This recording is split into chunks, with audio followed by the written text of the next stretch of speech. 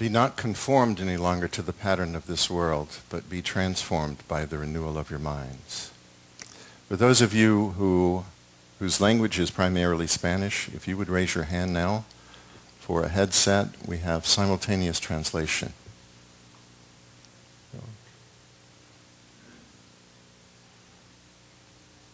For Sil.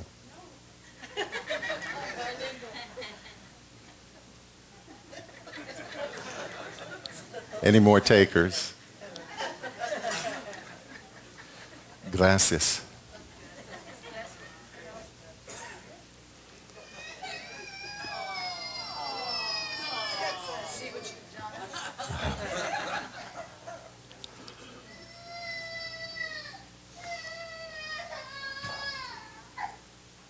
And you know, that's how all of us respond.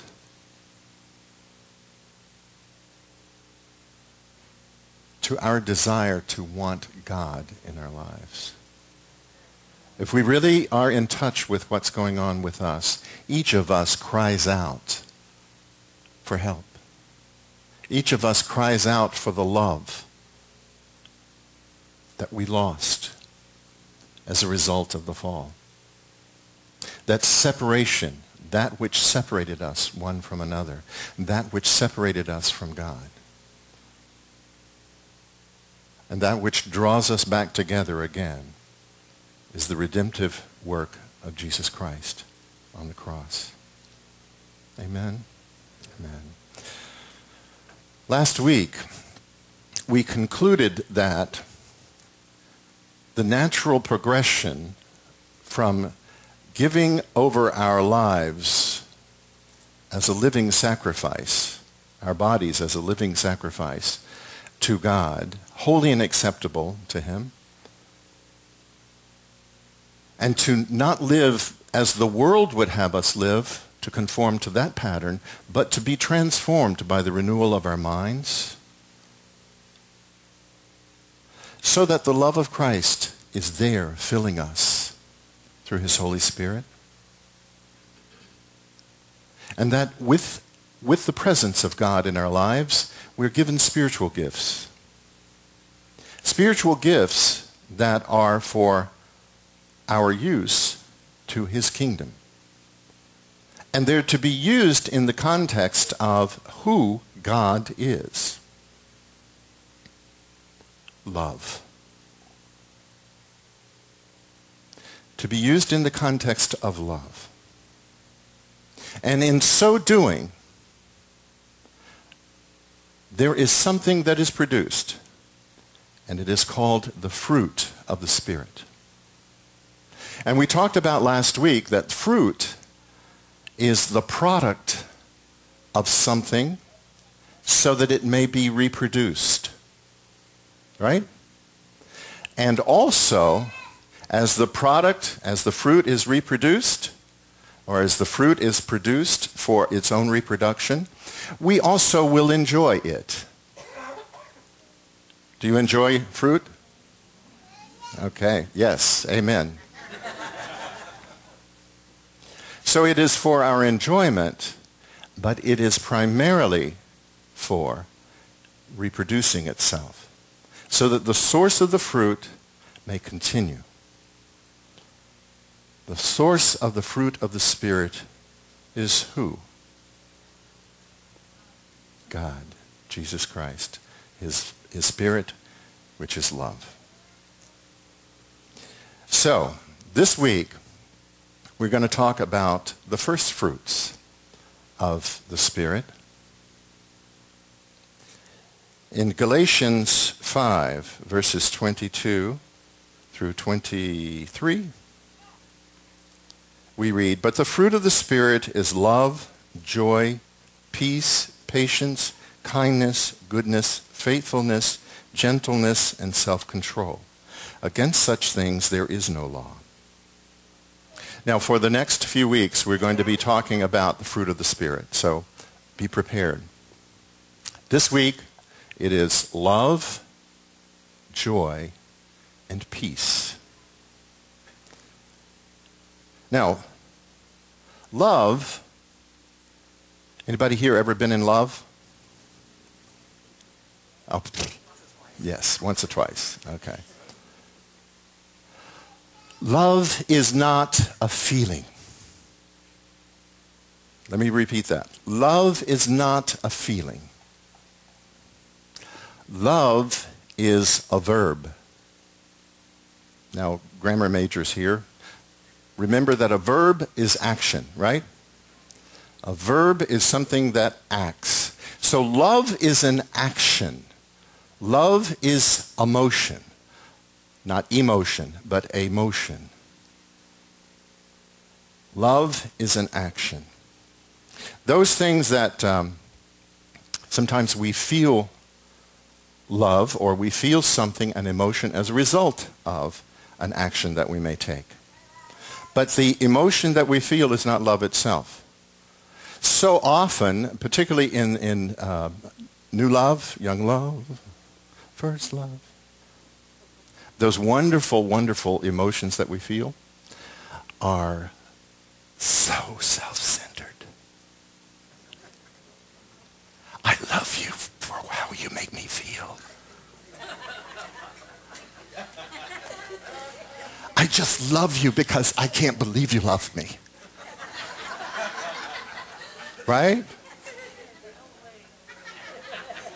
As we've heard someone say before, it's wonderful in those new relationships when we say to the other, come and let's join together as one, and I'm the one.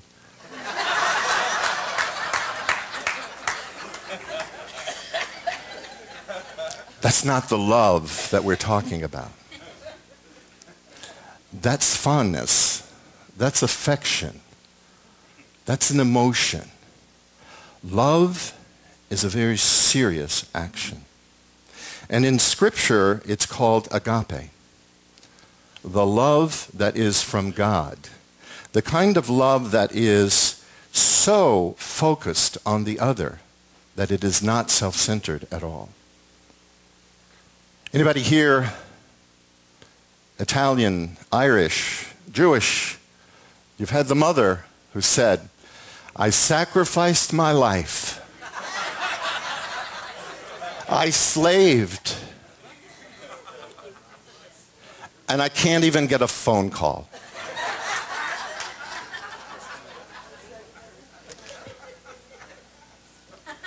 That's not love. Sorry, Mom. That's not love. That's a desire to have an affirmation for self, but that's not love. Love is self-sacrificing. Love thinks more of the other than of self.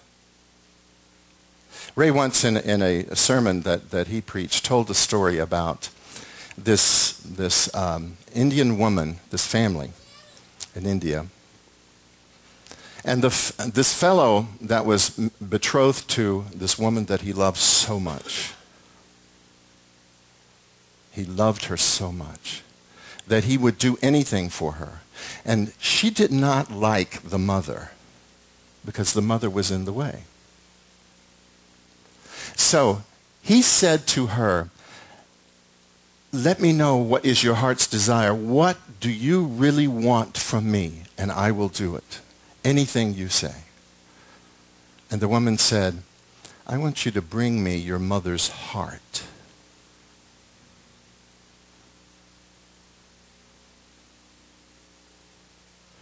So the man went and murdered his mother.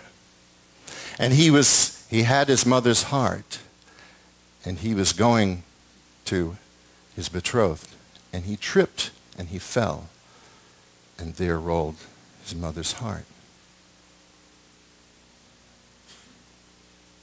And he went and he scooped up his mother's heart, and he heard his mother say, son, are you okay?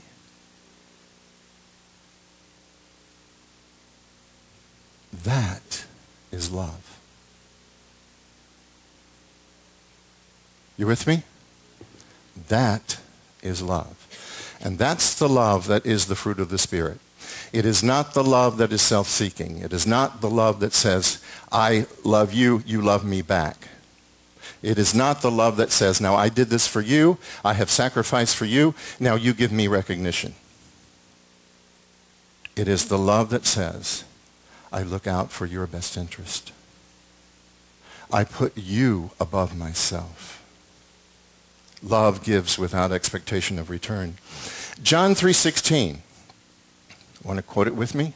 For God so loved the world that he gave his only Son, that whosoever believes in him should not perish but have eternal life. Now, what selfish thing is there about what God did? Nothing. It's all about us. He loved, so he gave. He gave his only Son so that we might have life eternal. When we say here, I love you. Anybody here say that, in passing? I love you, or I even sign my emails, love you. You know what that means? It doesn't mean some fuzzy little feeling. It means I care about your best interest. And when someone tells you they love you, that's what you can expect if it is done in the Spirit of the Lord. For that is the fruit of the Spirit. The fruit of the Spirit. Now, love may not be an emotion, but feelings often come from love.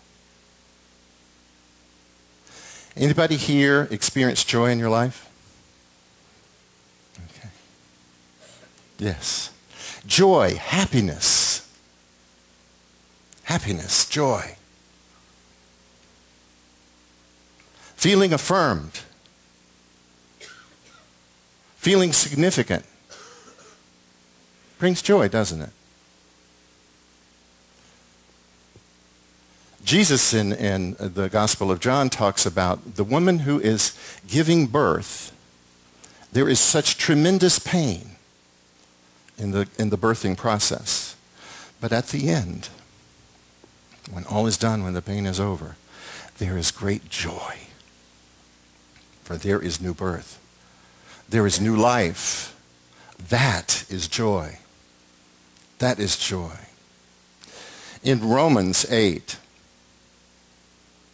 we read, as Paul says to the Romans, neither death nor life, neither angels nor demons, neither the present nor the future, nor powers, nor height nor depth, nor anything else in all creation can separate us from the love of God that is in Christ Jesus. Does that bring joy? Yes. Unspeakable joy. Indescribable joy. Knowing that there is nothing you did last night, nothing that happened this morning, nothing that you're going to do today that can separate you from the love of God that is in Christ Jesus. Amen? That means that even in the midst of pain, even in the midst of sorrow, even in the midst of suffering, there can be and there is joy. That is the fruit of his Spirit. That is the fruit of his Spirit in our lives. Loving God and putting self-interest aside and loving another by putting their best interest first. And folks, love is not involuntary. It's intentional. It's intentional. We say, I just fell in love. As though, there was a trap door and I just stepped in it.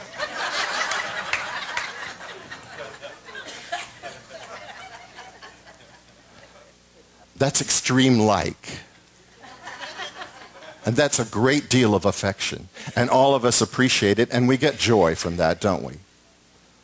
However, that's not love, because that's not intentional. The love comes when you wish you'd never fallen in that trap door. And you've realized that at the bottom of that pit is a person that you never knew before. Because all of the good feelings about me have worn off. And now we have to face one another. That's when love really blossoms.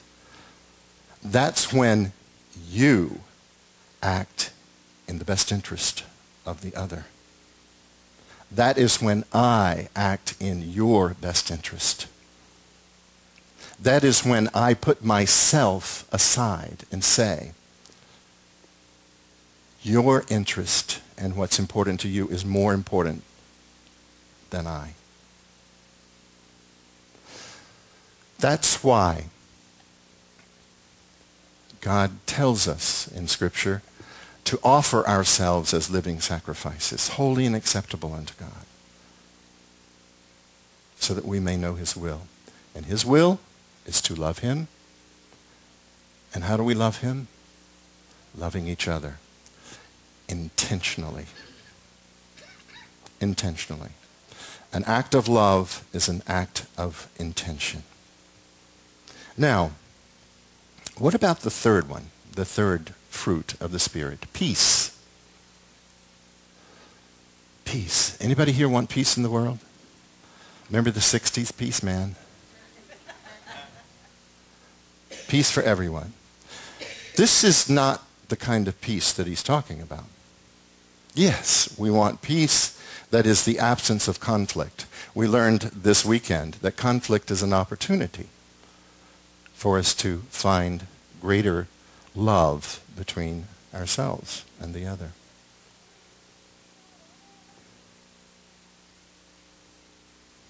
So peace, the peace that passes all understanding. Peace is when we are feeling and understanding that all is well. Peace comes when we're living a congruent life. You know what that means? We're living a life where we're walking the talk, where my actions are fitting my words. When I say I love you and I treat you like dirt, that is not peaceful. I cannot live a peaceful life, nor can you. If I say that I love you, or I'm going to do this or that or the other, and I don't, I'm not living in peace. I'm not at peace with myself.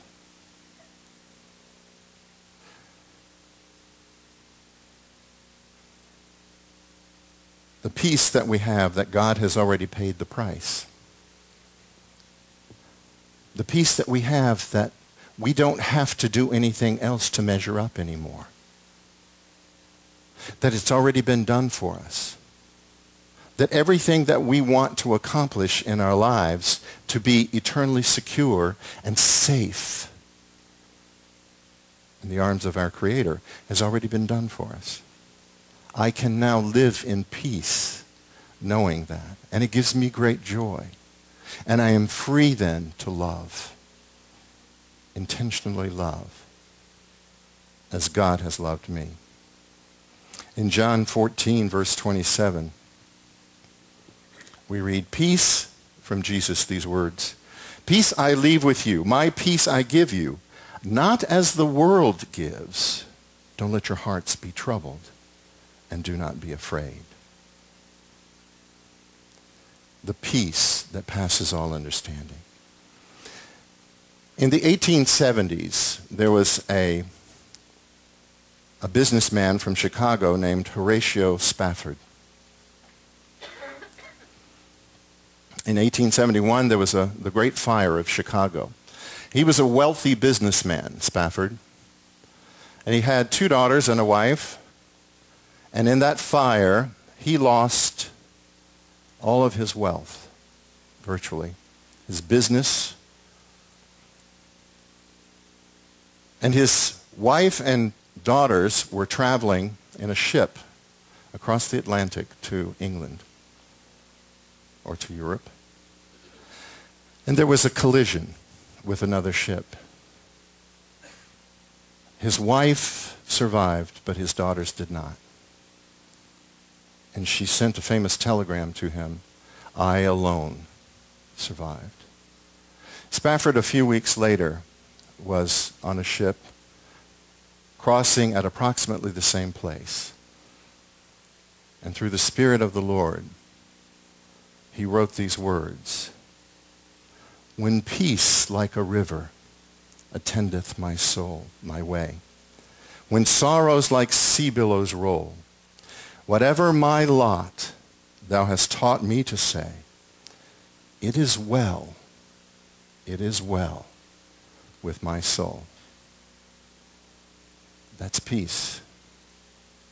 That's knowing that we and those we love are forever in the care of a loving God who wishes to multiply that love through those who are the object of his love, you and I. Dwelling of his Holy Spirit, the dwelling of his Holy Spirit produces fruit. Love, joy, peace. The greatest of these is love. What are you doing with the fruit?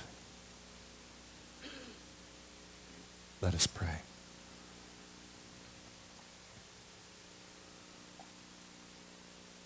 Father, thank you. Thank you for your peace that passes any kind of understanding we might conjure up.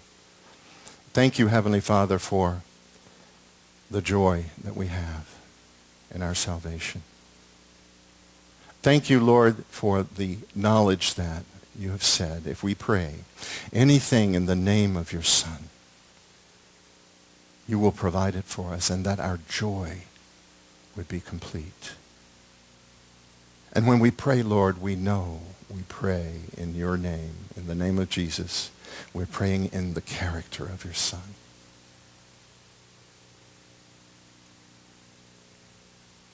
Lord, we pray now for an overabundance of your fruit in this body. May it be multiplied to overflowing. The love, the joy, and the peace that comes from your presence here. Not for our glory, not for our purpose, but for you and your kingdom.